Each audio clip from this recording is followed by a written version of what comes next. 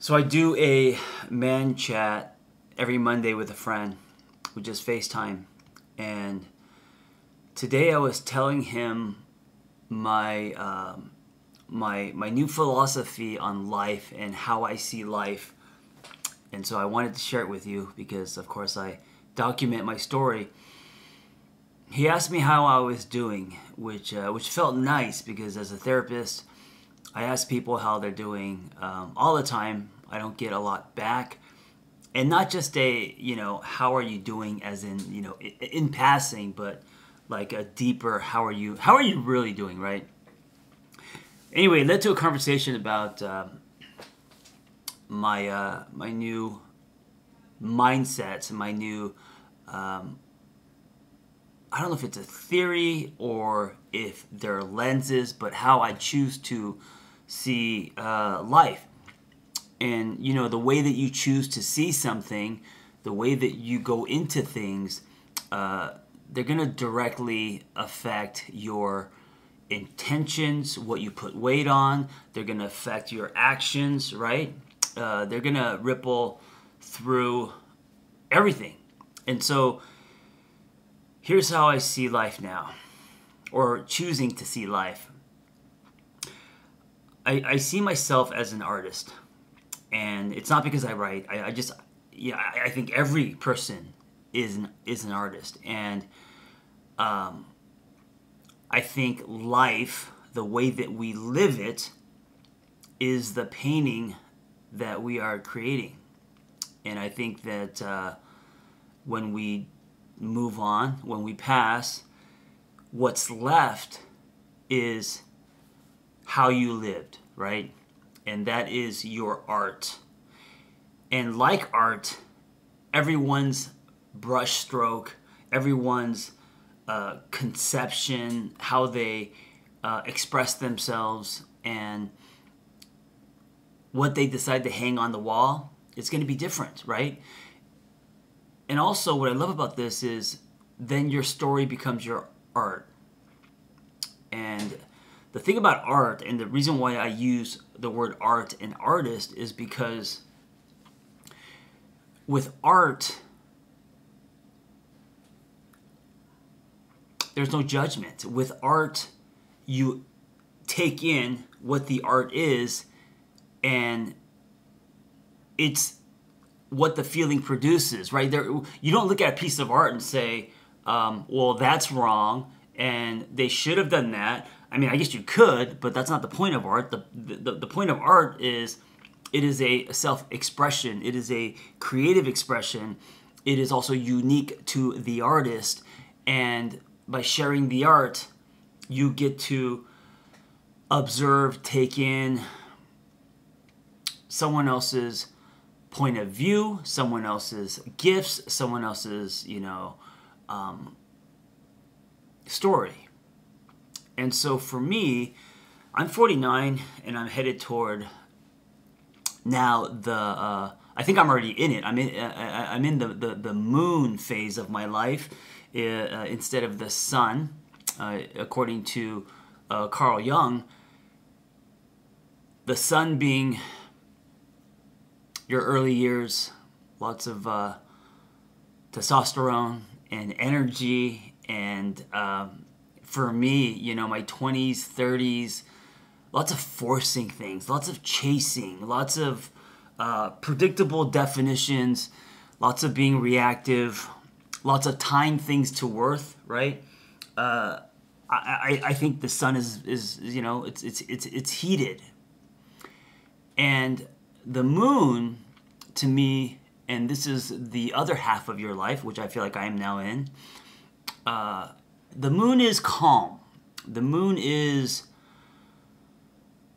knows things. I think the moon is wise. The moon is more interested in tides and energy and the ebb and flow. The moon is interested in state and dropping into being, right? And I think the moon attracts. I think the moon doesn't chase. And so for me, when I think about the next, I don't know, 30, 40 years of my life and how I want to live them,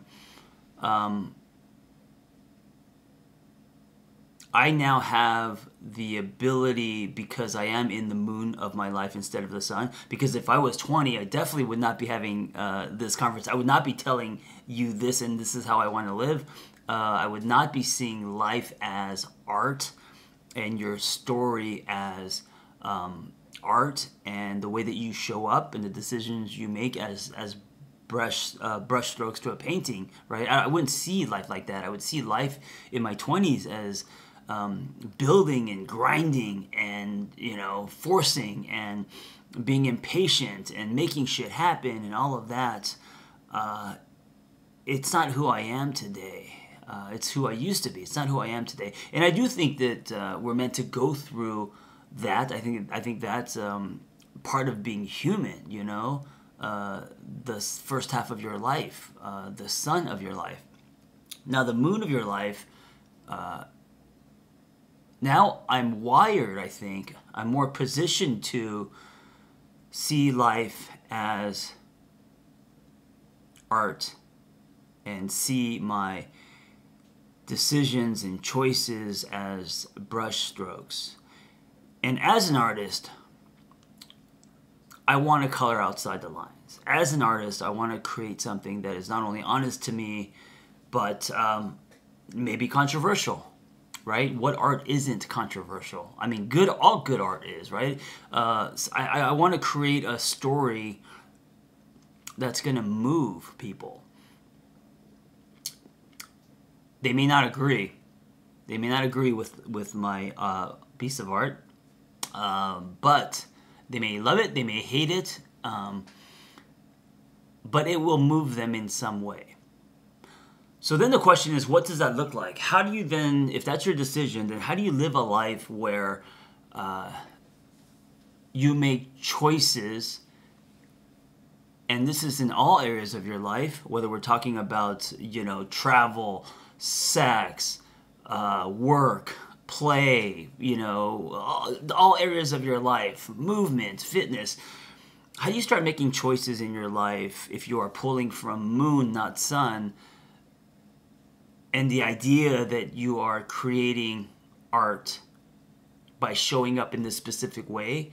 What does that look like in the day-to-day? How do you then create your painting?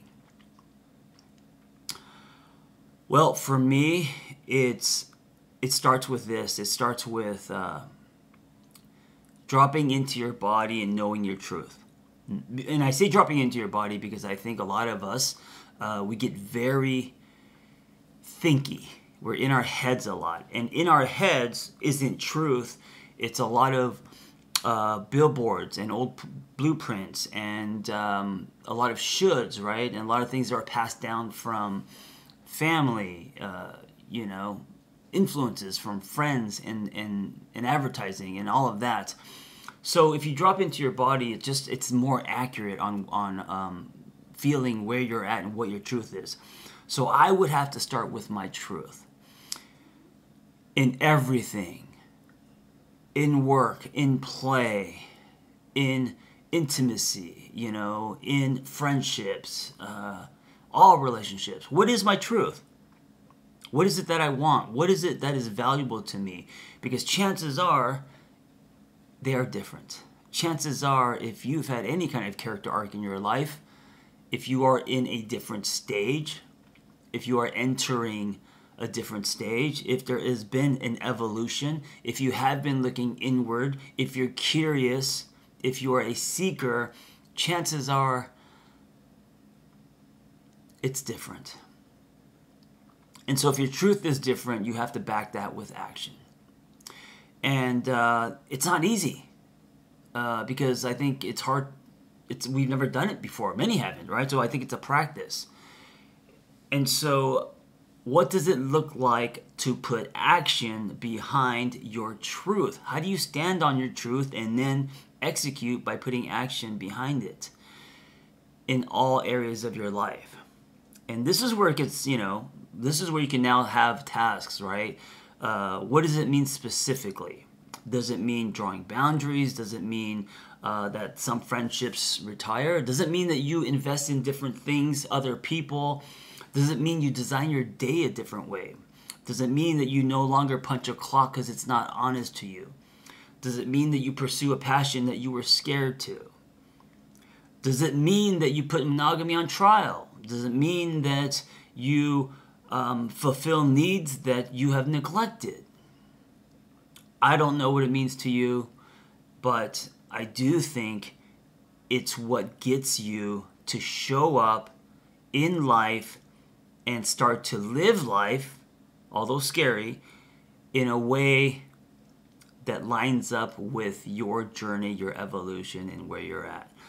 And at the end of the day, if you do that, and it takes courage, and you may get pushback, but if you do that, right, and it's not going to be a color by numbers, because I don't think it's like any artist, I don't think it's something that you just you color this color and you color this color. I think it's a lot of splattering paint and a lot of figuring things out, ripping down painting, starting over again, right? That's all part of the process. But I think if you do what I'm talking about, you will live in color, and what you will leave behind will be art, not a copy and paste job, right? You'll be leaving behind something that will move someone, inspire someone. You will be leaving behind something, and I'm talking about your story, that will possibly challenge people's thinking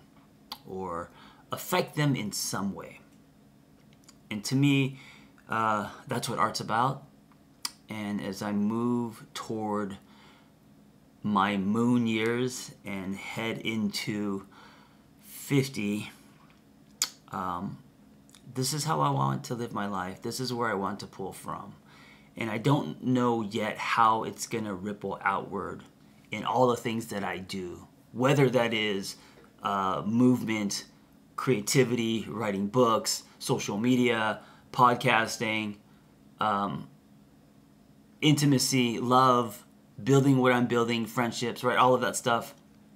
I don't know how it's going to ripple yet outward, but I trust that that's going to be the story. That's going to be my art. That's going to be what I leave behind. That is me.